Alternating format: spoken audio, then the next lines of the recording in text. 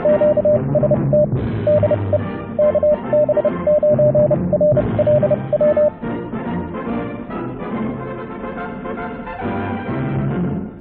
YouTubers and fellow hams.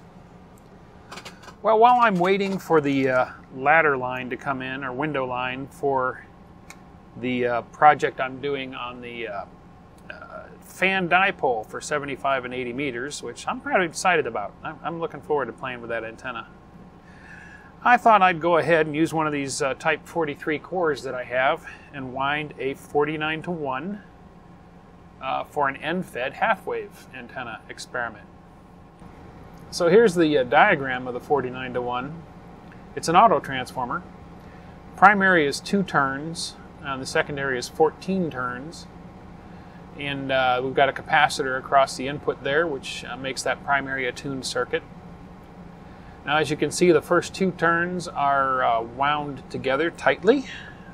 You know, I've been searching and searching for who designed this. I wanted to read more about the original design, but anyway, I haven't found it yet. So, I have this doorbell wire. It's 18 gauge. Now, I've used this, and this will be fine for up to 100 watts on most standard radios. You know, obviously, if you're making this for a higher power installation, you would want to use higher grade wire, thicker wire, heavier gauge wire, and perhaps Teflon insulation, and so on and so forth. But I'm just building this for my little 100-watt radio.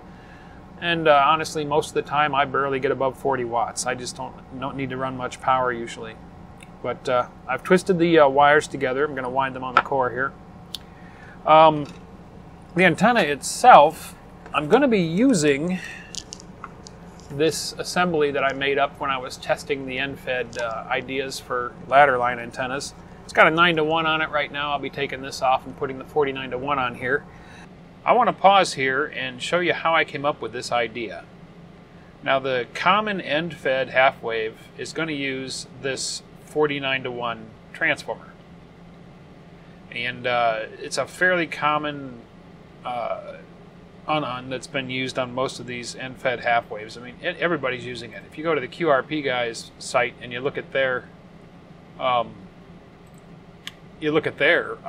end-fed half-wave, you can see that it's the same design. We've got 1, 2, actually they've got 3 turns on the primary, and 1, 2, 3, 4, 5, 6, 7, 8, 9, 10, 11, 12, 13, 14, 15, 16, 17, 18, 19, 20. Wow. So I think that's about the same ratio. It's 49-to-1. They just have more turns on the smaller core. But it's still the same thing. There's a capacitor across the primary. You know, here it is schematically, you know, and you can see it's pretty much the same design. Everybody's using this design for a 49-to-1. But the thing is with a half-wave end-fed wire is you need a counterpoise. And most of these will rely on the coax shield to be the counterpoise, and they're running, you know, their QRP builds, so at 5 watts, you don't have to worry too much about that RF coming back on your coax. As far as the length of a counterpoise wire, if you wanted to use one, the common ideal length would be a 1/4 wave, but you can get by with one much shorter. One design I ran across here was AA5TB. Instead of an un-un, he actually used a transformer. And in using a transformer,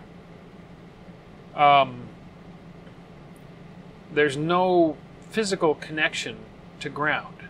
You know, if you go and you look at an un-un, you can see that this bottom wire, the ground wire, is connected across. This is an auto transformer. And the secondary and primary share one connection here. So you actually have a DC path to ground or to the shield of the coax. So the shield of the coax can become your counterpoise. With his design, he used a transformer, so he actually had to have a counterpoise or return. And I saw this figure quite often, that the counterpoise doesn't have to be a 1/4 wave. In fact, what he says here is that you can get by with a much shorter counterpoise, 0.05 of a wavelength, right? So like at 80 meters, that would be 6 feet of counterpoise, or 2 meters. Not very long. I saw that mentioned in several other places. It seems like you don't really need a long counterpoise. So that's what I decided to go with, was to go to the 0.05. And actually I ended up with a 4-foot just because of the material I had available. But it's working, and the ideal would be 6 to 9 feet or so, probably, but you can get away with 4. But that's why I decided to go with a shorter counterpoise. And it was mentioned elsewhere too. For example, this is on, which site is this? It's a whole bunch of information about end-fed half waves. There's the transformer. This is by Steve Dick, K1RF. And what he mentions here as well, where is it? Where did I have that? Okay, there he's using the same transformer. Here we go. For a suspended counterpoise wire, the ideal length would be a quarter wavelength, which would provide the lowest impedance, yada, yada, yada, yada, yada. Because the feed point impedance of an end-fed half wave is high, you can get away with a lot shorter counterpoise. So, you know, again, more affirmation that you don't really need a full, long counterpoise. So the idea for using window line to build in the counterpoise was seeded by this Zeppelin antenna. This is originally patented by a man named Fuchs, I think, back in the early 1900s. And the idea here was that their counterpoise wire went parallel to the main radiator for a short distance. And again, in his in the patent recommendation, and this was pointed out to me by a commenter on the Patreon page, the ideal length was a quarter wavelength. But as we know from the other 49 to 1s and the end-fed websites that I showed, you can get away with a lot shorter ones. So this Zeppelin was what got me to thinking about the configuration that I decided upon, using the window line to build the counterpoise wire in and have it running right alongside the main radiator. The window line runs out down here at the end. I will put this terminal and wing nut so I can attach the radiator wire to it, and this will basically have a built-in counterpoise, which should reduce the amount of RF coming back on the coax. And you can put a choke on upstream from this and do the same thing. But this will give me an anchor point to hang the end from, a built-in counterpoise, a radiator, and I'm going to put the 49 to 1 here. So I got to wind this guy. It's going to be 2 turns on the primary. It's a little bit harder to wind when the wire is twisted together. It wants to bow out, and I don't want it to bow out.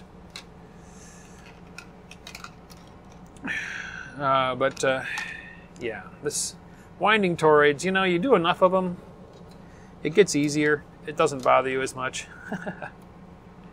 All right, there it is. There it is, all wound up. So we got the twisted wires. They come out here. This goes to ground.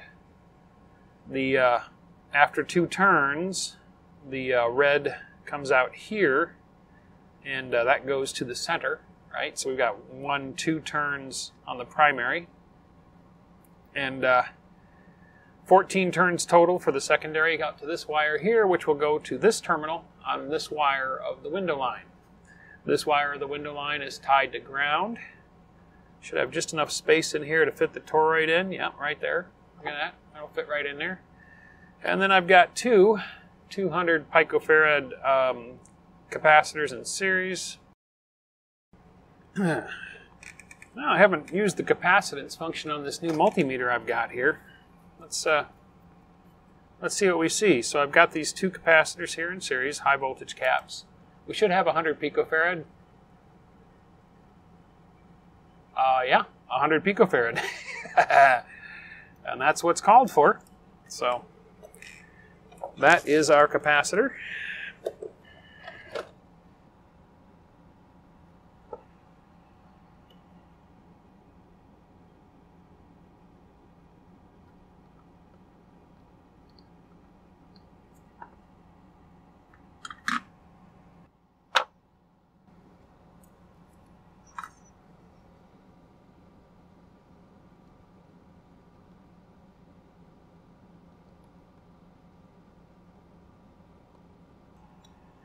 And finally, the capacitor.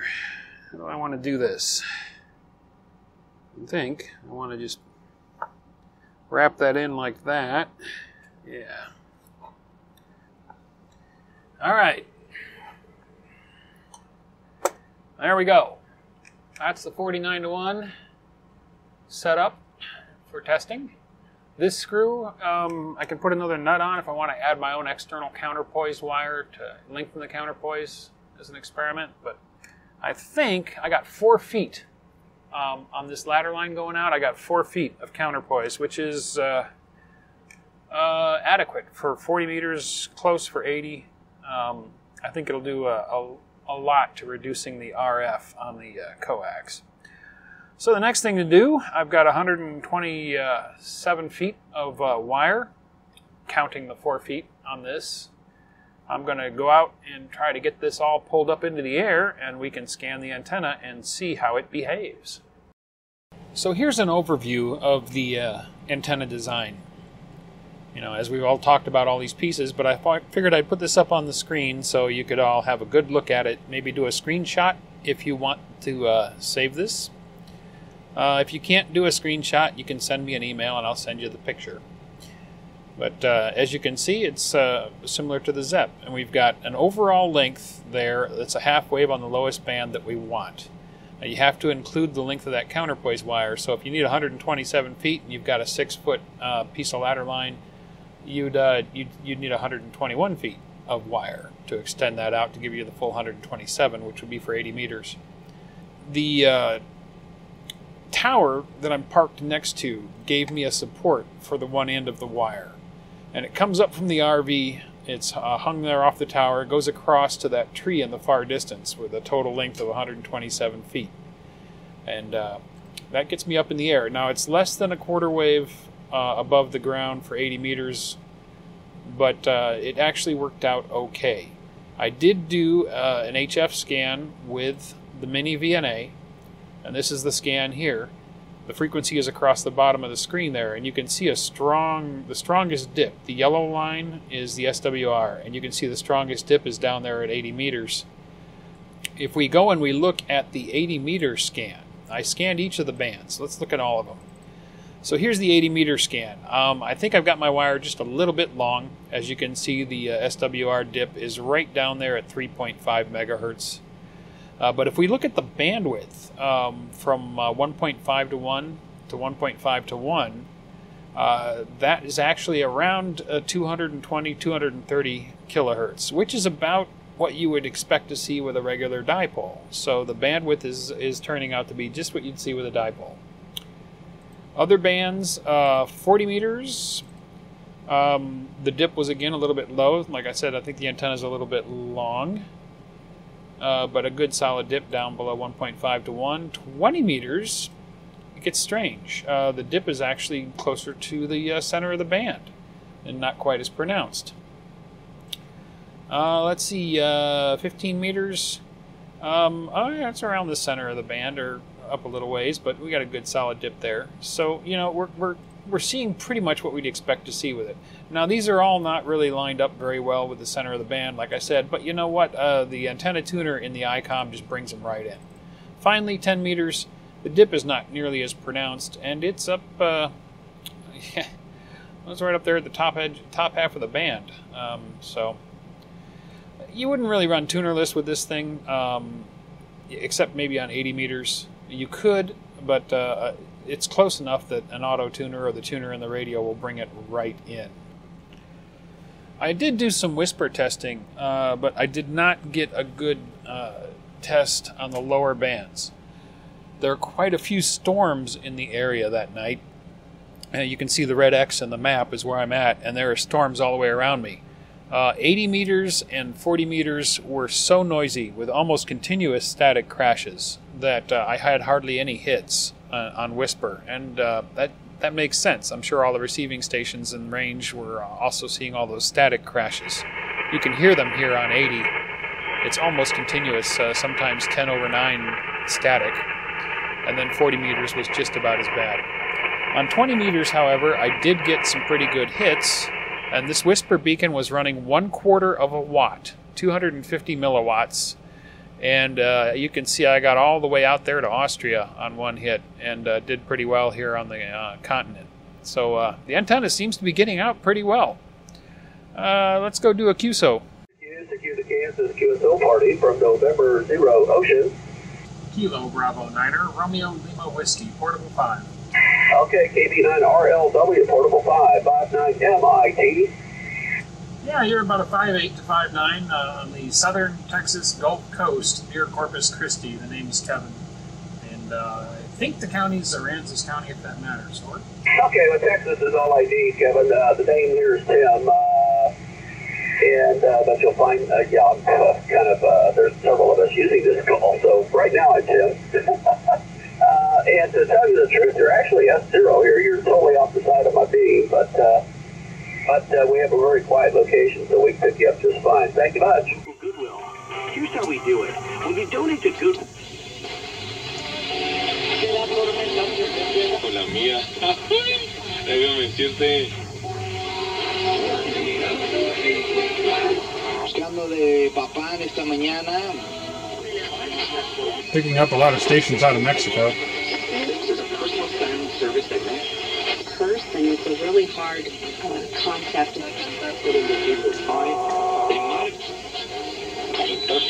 Ayer en Valle, Texas. It says you got to be so many dBs down, 3 kcs away. How, if he's 60 over 9, why does he have to be 5 kcs away? He's only 4 away, Jerry. Yeah. But I don't make the money I'm supposed to make because of this. Later, I get the ID number. 57. There's the noise floor, S4 to S5.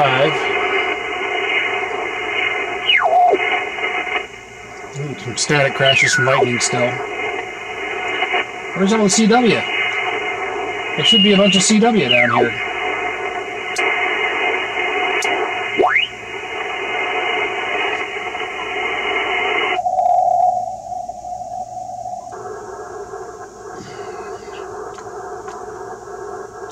Okay, no antenna tuner. I'm down at the bottom end of the band near where the low SWR dip is. And I've got 40 watts and 0 returned power.